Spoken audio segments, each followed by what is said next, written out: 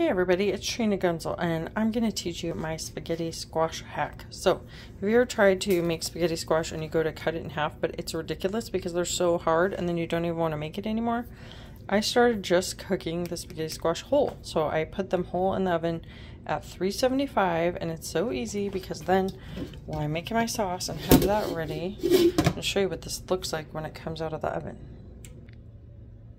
Okay, so this is the spaghetti squash right out of the oven. All I did was cut it in half, and then it works like number where you can just take a fork and the spaghetti squash noodles just come up so easily.